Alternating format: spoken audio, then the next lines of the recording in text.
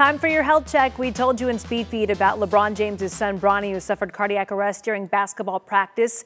During a cardiac arrest event, the heart suddenly stops beating, preventing blood flow to the brain and other vital organs. Here's what you should know about it when it comes to young athletes. Sudden cardiac arrest is the #1 cause of death at school, and a student athlete dies from it every 3 days. That's according to the American Academy of Pediatrics. Thousands of kids in North Texas are taking physicals right now for fall sports, cheer, and marching band. The UIL, the governing body for Texas high school sports, requires all coaches to be CPR certified, and each school must have an AED. The UIL publishes a sudden cardiac arrest awareness form, and when you fill out the medical history form, there is an option to obtain additional cardiac screening.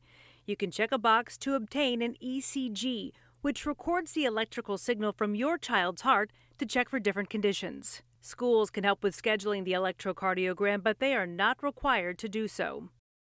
When something like this happens, it is crucial to know how you perform CPR. So a reminder of those steps: call 911, send someone for help. That is #1. You check the person's vitals. If they're unresponsive, it is time for CPR.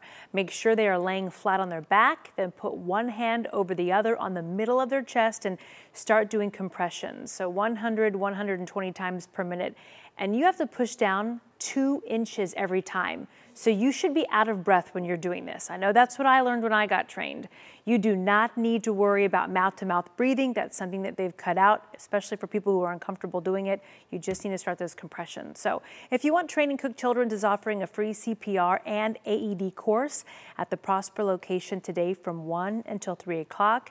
We're told they also educate participants on car seat safety, drowning prevention, and safe sleep. So, Greg, that's what I always learned when I did a story on this.